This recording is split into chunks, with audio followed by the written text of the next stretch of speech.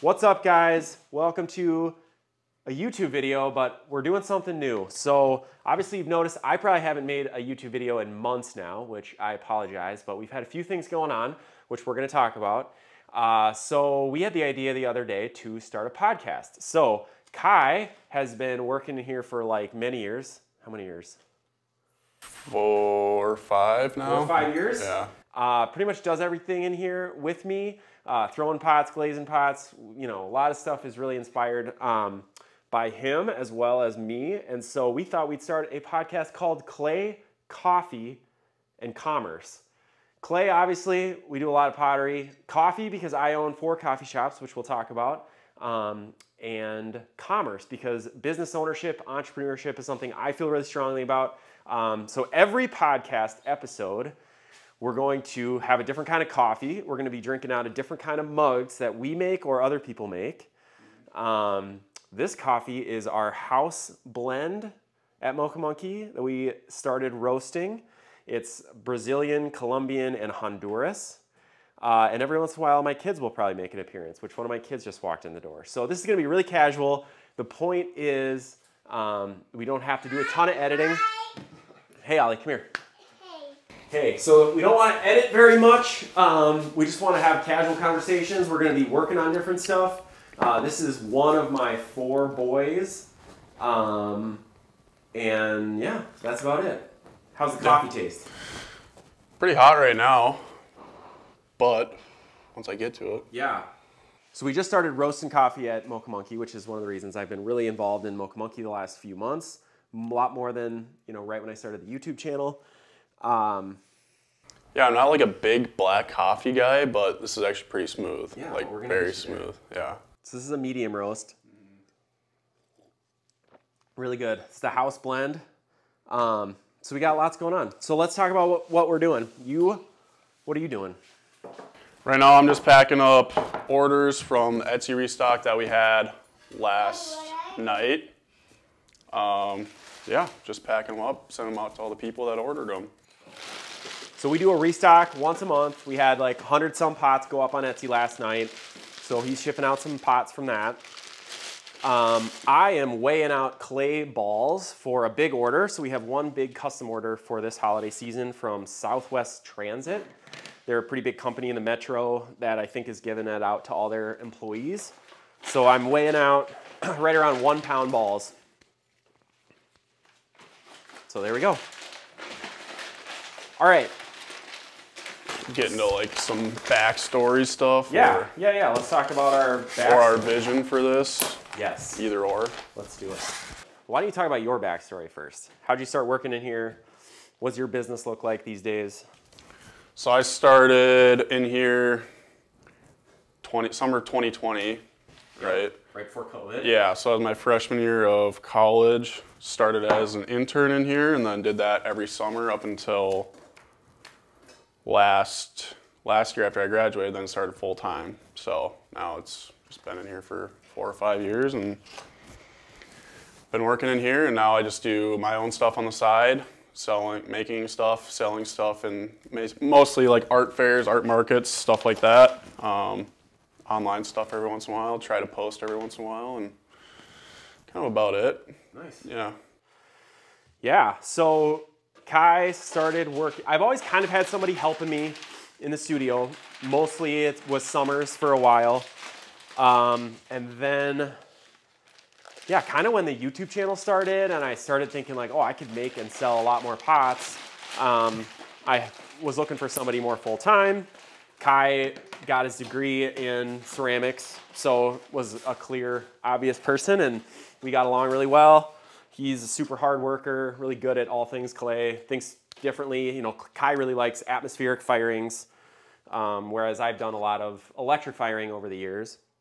But the atmospheric stuff has been super fun. We built the soda kiln this year, got the gas kiln right when Kai started.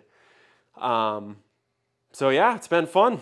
We make about probably 5,000 pots so far every year. And up until this point, we've sold most of them. Well, there goes the coffee. So we'll see how this goes. The vision for the podcast, obviously the name is Clay, Coffee, and Commerce.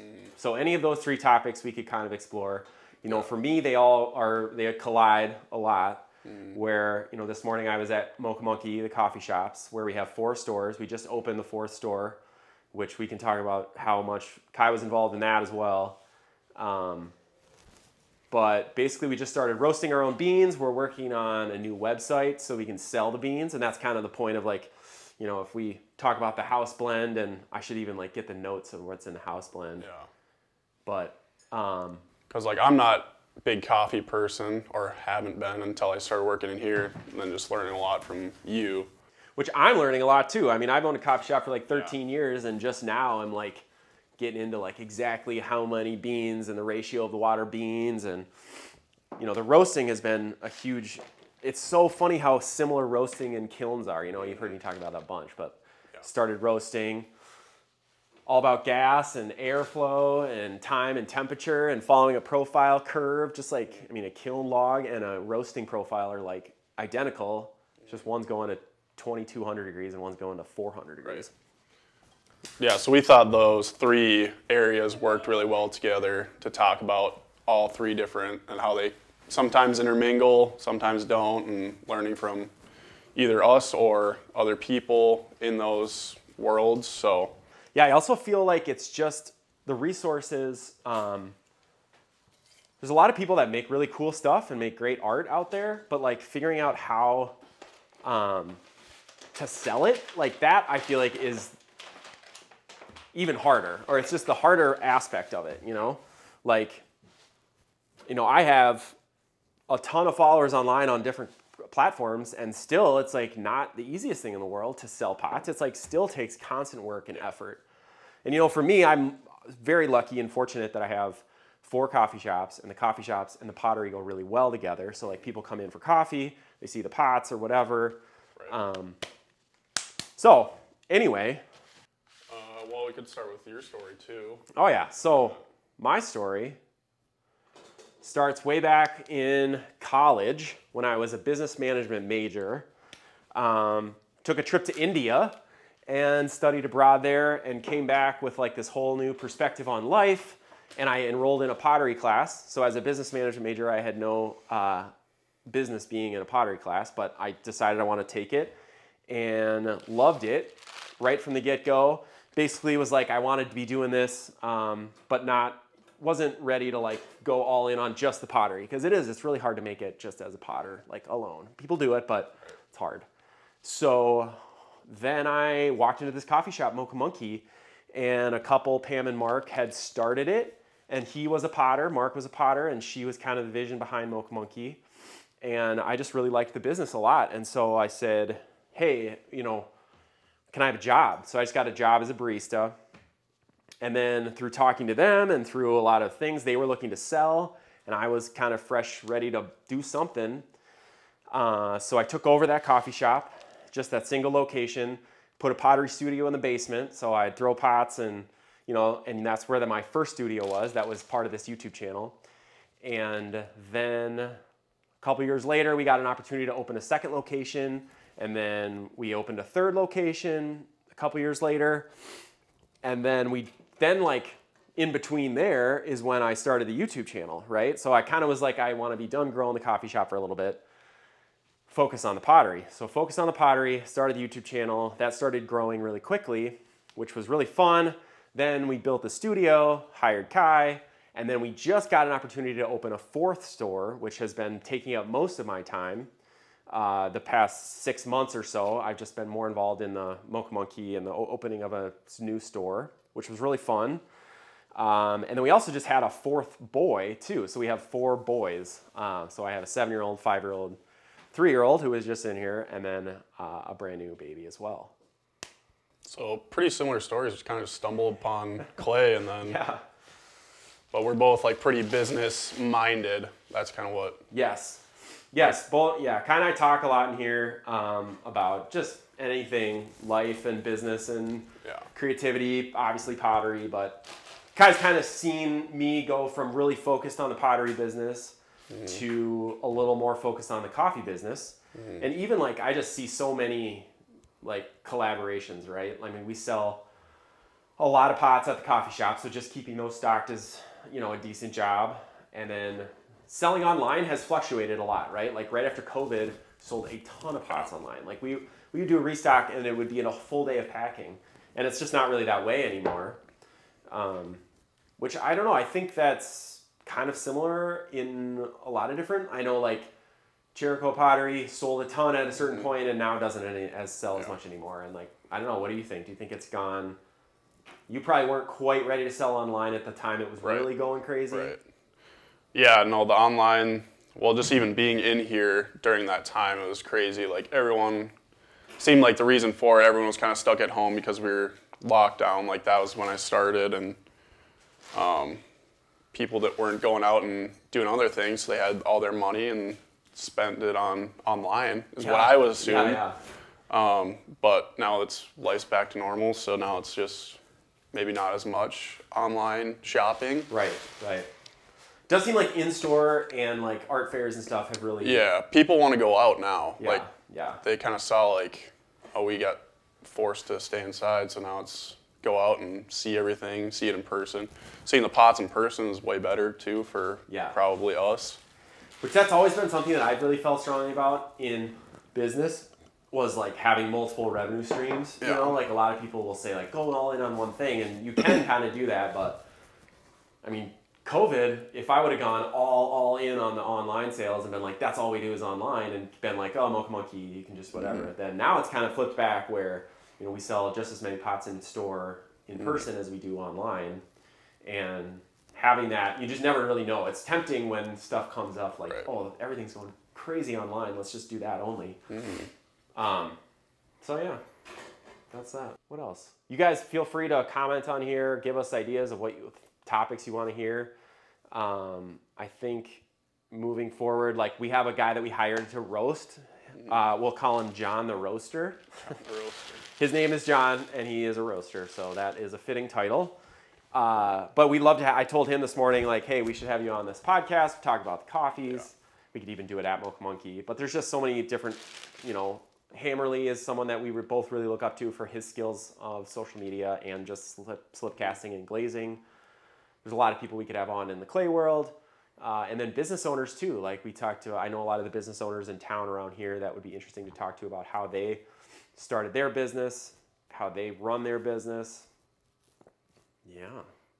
So each episode might have just different topics to it, because we are encompassing 3 kind of unique topics, I guess, and then just learning from either business people, clay people, coffee people, all of the above. And what I really wanted to do, which this may or may not work, because you probably can hear that we're trying to work, also like do the podcast. We're trying to think of tasks that we can do that wouldn't be super loud, or that we could still think about things. Because for whatever reason, that just feels appealing to me, that we can like work on something. So you can see like what it's like in a pottery studio every day, right? So like that was like 25 balls of clay that I just got ready out of the 200 that we need to get. Yeah, Kai obviously realized that it's very loud to pack a pot, so we're going to abandon that idea. But yeah, what else are we going to talk about? Well, we could start talking about what you're getting clay balls ready for. The giant. So the logo mugs, 200 mugs. Yeah. Yep, so basically like all these mugs up here are different logo mugs that we've done before for people, which this is an interesting topic to talk about. But basically it has someone's logo on it. And there's a couple companies that do it really, really well, right? Like Deneen and Gray Fox. I talked to them and they do like 600 mugs a day. And so this would be like a third of a day for them. Right. I mean, it's not a third of a day because they have to throw it and then they have to handle it and logo it and glaze it. So it takes as long, but you know, they'll throw 200. Well, for us, it'll be a 2 or 3 week project. Yeah. Like we'll start throwing this week, and then Kai handles logos, and then we'll let them dry, bisque them, glaze them. So yeah, we did like 300 some Anderson ones. A couple times we've done that one. So those are big orders. Yeah, the price is always interesting because that's what I am always interested wholesale versus a whole retail. Yeah, you could do a whole. But I keep our price at one that keeps us from having thousands, right? Like if you want to make 1,000 logo mugs a month, you probably can if you set your price right. But if you keep your price at, like ours, these are $30 a mug, which is a lot, but people still do it, Right.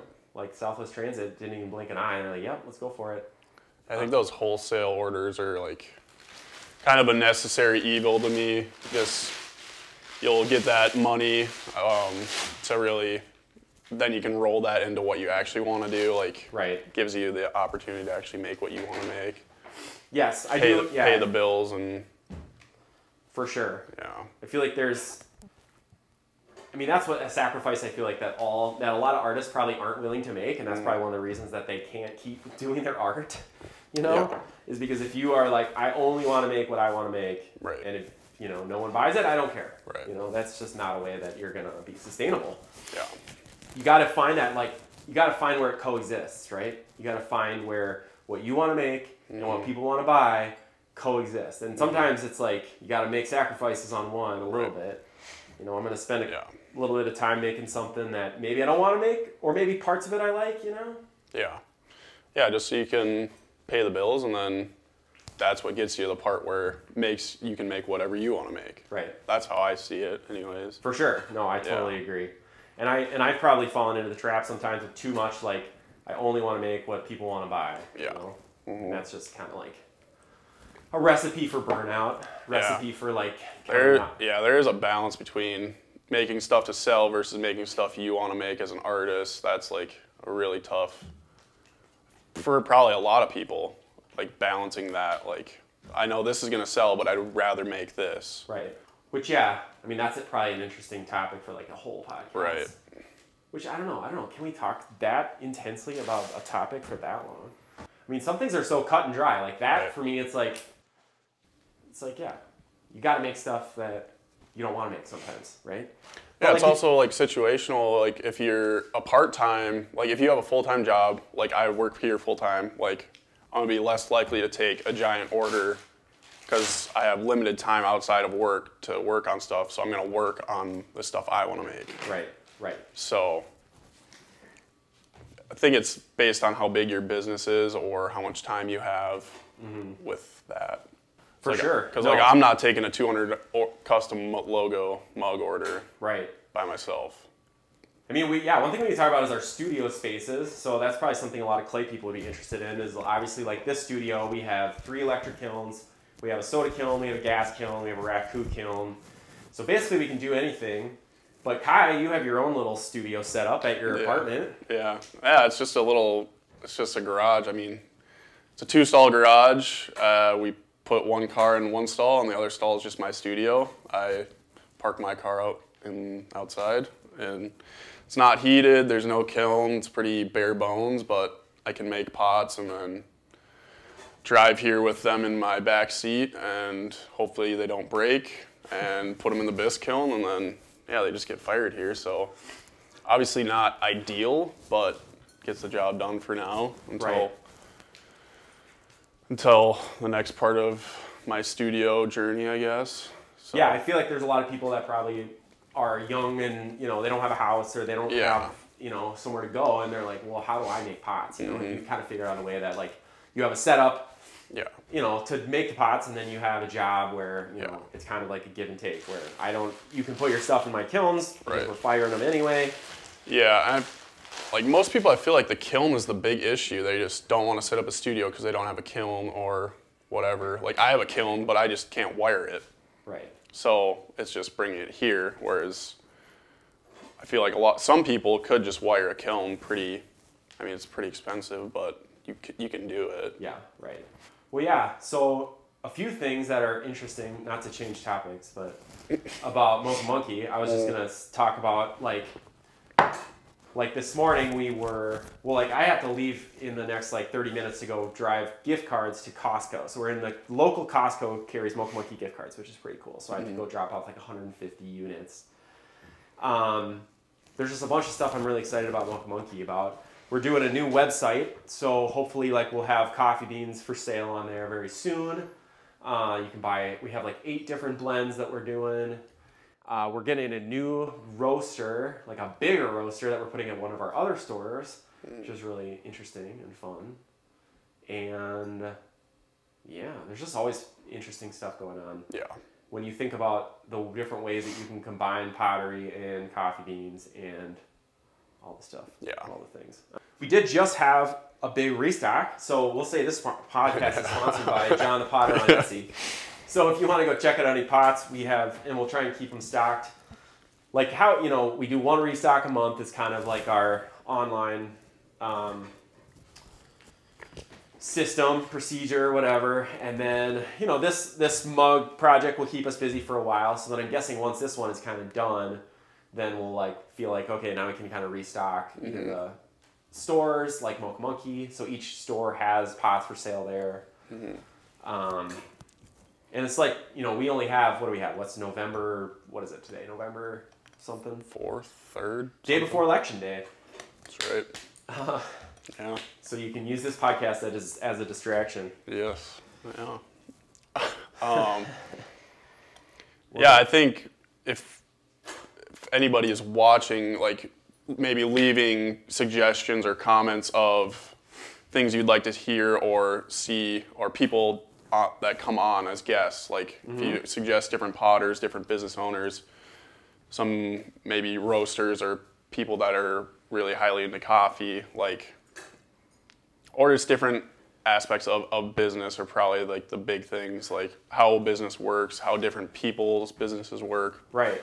Yeah, I feel like that would be super interesting for people, is more specifics about things. Right. You know, like, Right. you know, like we sell, so far I just looked on Etsy, we've sold like $37,000 of pottery on Etsy, right? That's probably interesting to somebody. Right. And For this year. For this year so Yes, far, yeah. yeah. So yeah, like my business is basically like a third on Etsy online, a third in store at Mocha Monkey, and then a third at like special events. Like we do this pottery event in August.